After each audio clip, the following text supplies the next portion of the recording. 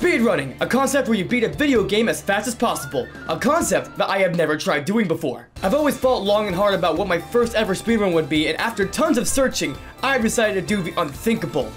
To make my own Smash Bros. Speedrun.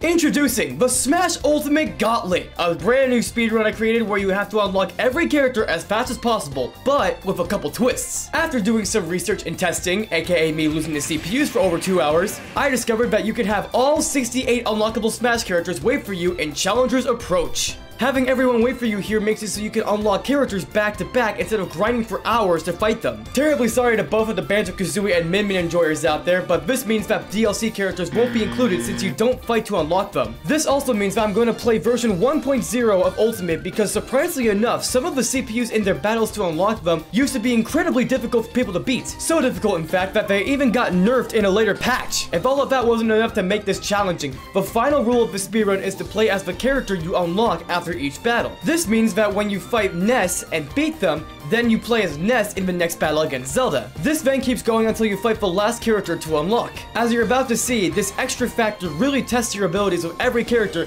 and will absolutely expose how garbage you are at playing 99% of the cast, like I sadly am. I attempted this first ever speedrun live on my YouTube channel, so if you enjoy this kind of content and want to know when I attempt another run, please feel free to click all the buttons. Thanks. 1, 2, 3, go! Here begins my first ever speedrun of anything ever with Ness, who will always be the first character you fight when unlocking them all. I picked Kirby to start with since I figured I could defeat Ness the fastest with them, but I completely overlooked that this battle takes place on it, so I panicked trying to get Ness off screen as fast as possible. And then I messed up timing my splits.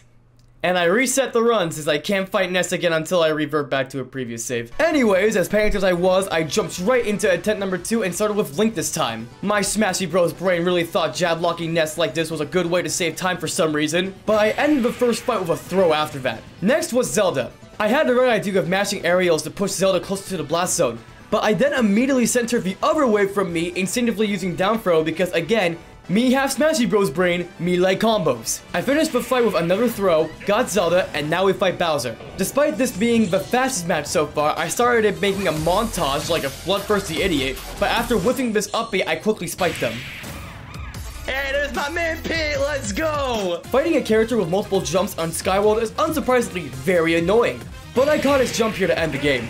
Mori Towers completely broke my ankles after hitting this dash attack, but after a couple smash attacks, Inkling was unlocked. Up next is Donkey Kong and wait, no, it's supposed to be Villager. Yeah, so while I was doing my research to prep everything, Villager used his up B to recover during his fight to unlock him, and despite that, he still somehow self-destructed. I straight up couldn't lose the match before him, so that means I either reset trying to unlock everyone, or do his fight manually, wasting an extra couple of seconds to unlock him. I, for one, care for my time and sanity, so that's why he's already unlocked this run. But because of that, I did waste time from accidentally readying up for another match and getting ready to fight Villager on the right stage. That would defeat Villager. Wait, I had to select this is a time loss. Listen, I'm panicking. My first time speedrunning, okay? Please just understand that. Okay, no! And after defeating him, it took me several more matches to realize that the run is dead. Because I forgot to switch characters after using Pit against Inkling. So, attempt number 3 starts out a lot smoother with me landing a double forward air, another back throw, a forward smash, another forward smash, another forward smash, and actually selecting the right character this time. I have nothing interesting to note here because my Inkling is trash, but seeing Villager in immense pain is always very satisfying. Let's just hold on that for a bit. Oh yeah, I feel amazing after that. The AI is noticeably getting more challenging with Marth landing combos and dodging me really well, until a bowling ball fell on his foot so hard that it ended him mid-stage. Youngling's fight sucks since it's next to impossible to take stocks when someone is in the water, especially if it's with Marth. You gotta get good RNG with where Youngling moves at the start and hope he goes on the turtle and not under the starting platform. It took almost a whole minute, but I got him on the right side of the stage and ended it with a forward tilt. Now, it may seem terrifying that Wii Fit immediately uses deep breathing, but since it kept her in place, all I needed was 2 forward airs to end the fastest game yet. Okay, ice climbers. Shouldn't be that bad. So that's the first death in the run. That's embarrassing. Run it back. What? Oh. I made some interesting discoveries in the match against Ice Climbers, those being that I have never played Wii Fit Trader before, and that if you lose to a character in Challenger's Approach, you don't get the rematch from for a while. This initially freaked me out since the splits wouldn't make any sense now, but I just assumed they would just wait behind Palutena since she's the last character you fight.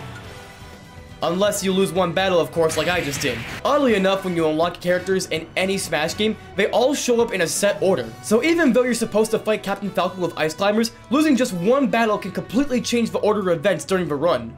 Thankfully, the game with Ice Climbers gave me plenty of time to learn Wii Fit on the fly, so I can close Falcon's fight really quick. After that battle, I ended up unknowingly beating a challenge. This one is tied to unlocking 10 characters, so there's no way to avoid that time loss to my knowledge. I swear my hit rate was a 50-50 chance against Peach with me whiffing tons of extensions, but it wasn't that long of a match. I've never really played Peach or Daisy since it's a lot harder to flow cancel when you use tap jump, so I fumbled on finishing Ryu's fight for a long while.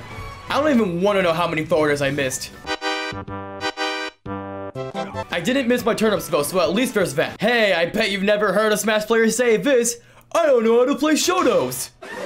Thankfully, that didn't really matter since walk-off stages make these battles go by infinitely faster, and I didn't put up too much of a fight.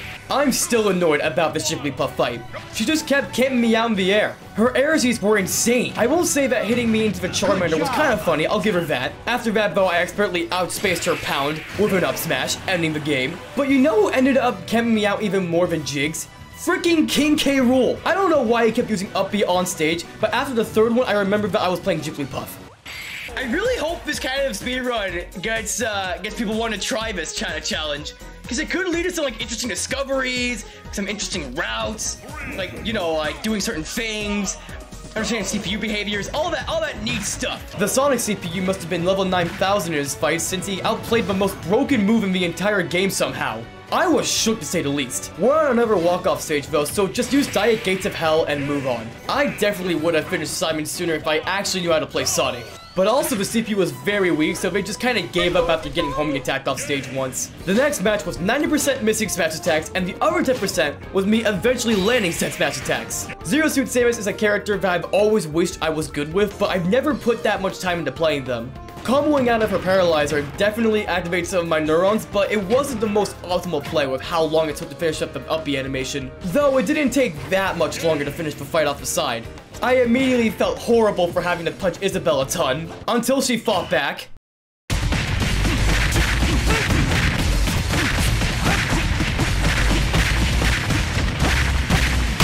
I caught her with 2 up Bs to end the game in a flashy way. The Monado is far more superior to the Falchion, which is why I was able to end this game in only 9 seconds. Wario's fight went really quick as well, thanks to his stage being his own downfall, losing at 54%. Ridley fell after getting up tilted for so long that he forgot how to recover. Ivysaur shook me up a little with how he dodged my edge guard and immediately retaliated, but all it took was 2 forward smashes to finish his battle. I made a grave error by not starting the battle with Charizard, but after I swapped with him, I just spammed Flare Blitz until I won. Which is how I usually play Charizard, and usually it works, so you know, it's pretty universal. Lucario is another character I wish I was good at playing, especially for this fight against Daisy, because I panicked so hard on this one. I kept trying to cheese her off the side with Force Palm, but you can all clearly see that didn't work. I accidentally murdered some Shy Guys, which was a bit of a time loss, and I panic rolled right into her down smash, which means that I am now down 2 characters. I then took way too long fighting Roy, which to be fair should have ended right here, but you know, multi-hit moment. Speaking of multi-hits, I got hit with literally every one of King Deity's multi-hit moves, which wasted a bit of time, but we don't miss these shares. We hit these, we win these, rah! I was starting to better grasp the concept of ending games fast instead of wasting time comboing CPUs with this bear chain, but of course Rob just barely survives, prolonging this fight for another couple seconds. Everyone say it with me now. Top 10 multi-hit moments in history. Number 8. This shit. I was so confuzzled by this happening. Confuzzled. Did I legit write confuzzled? Why am I like this? I wrote freaking confuzzled. I was so confused by this happening that I accidentally paused my timer for a couple seconds, but I'll be sure to add it back to the final time once the run is over. I kinda know how to play Falco, but that doesn't really matter when you're cramped up inside of Luigi's mansion, making it much harder to jump. Plus, Luigi was crazy good at edge guarding, which only got me more nervous. But of course, knowing my luck, none of that even mattered at all because of this.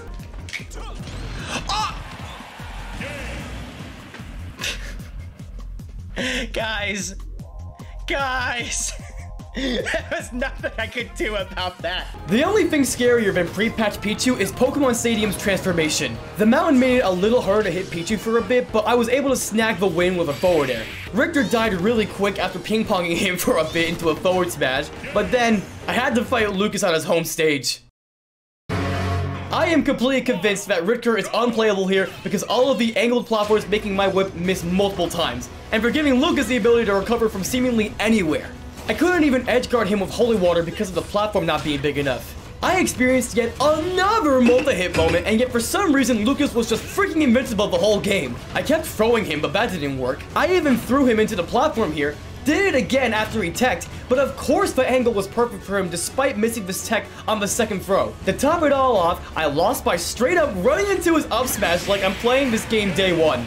And yes, it was very embarrassing. I don't even know what's worse at this point in the run, having to fight Diddy Kong or having to keep playing Richter. This stage was also definitely not built with the Belmonts in mind, and Diddy Kong was more than aware of this since he kept going on this log. I was so fed up with all the time he was wasting that I tried down airing onto the log, and it surprisingly worked. But of course it sent Diddy Kong in the worst direction possible. I have no clue how this forward tilt connected, but man, I was glad I got that fight done. I seriously cannot even begin to count both how many up smashes I missed and how many that I hit that didn't kill in the Meta Knight fight. I'm not good with Diddy Kong at all, but look at this sexy banana combo I hit here that for some godforsaken reason doesn't kill.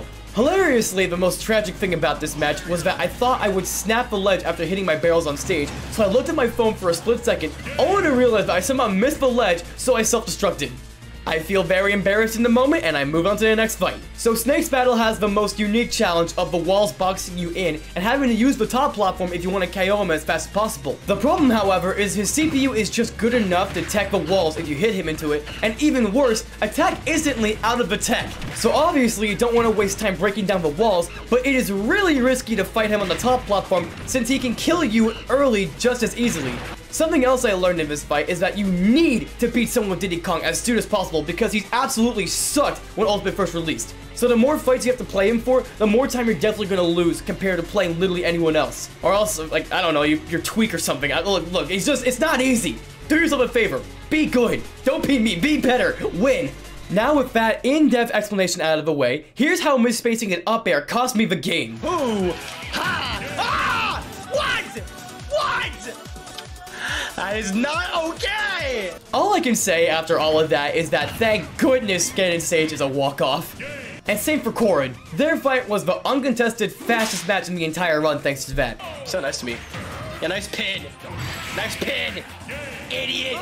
For Mega Man, you really want to end this fight super fast, or else you have to deal with a yellow devil blobbing all over the place, which of course wasted a ton of time. I'm still surprised this down smash hit, but we gotta take these. We just have to in this instance. I'm desperate here. I don't know what hurt more about this game. Me having no idea how to play Mega Man, or me not knowing how to fight Bayonetta. Pick your goddamn poison. Toon Link's fight thankfully didn't take too long despite my lack of Bayonetta experience. I got so freaking lucky when I tapped into Rosalina's down smash here, since her Luma hit me first, essentially saving me from losing at that point. Being in a complete panic though, I whipped a grab here, but I then immediately got the grab to end the game. Incineroar wasted some time in their match by constantly jumping on the railings, but I was able to end it soon after I kicked them out of a ring. Sheik actually gave me a freaking heart attack in her fight. If she just did one more forward air here, I would have absolutely lost right there. I don't know why she was so merciful in that moment, but regardless, I was incredibly thankful. So thankful, in fact, that I gave her a great big hug, and then immediately broke her spine. Moving on, Olimar's fight was really easy since it combined two of my favorite things, fast characters and walk-off stages. Auto-scrolling stages, however, are a double-edged sword. If you're fast enough, you could just land a big hit or a fast combo against the CPU, but if you miss anything, then their kill switch could activate and end you just as easily with any hit. Also, Pac-Man just loved being in the center of the stage at all times, so it was hard to get them close enough to the blast zone, especially with Olimar. He also just kinda gave up after I hit him here, but that also cost me a few seconds to finish the job.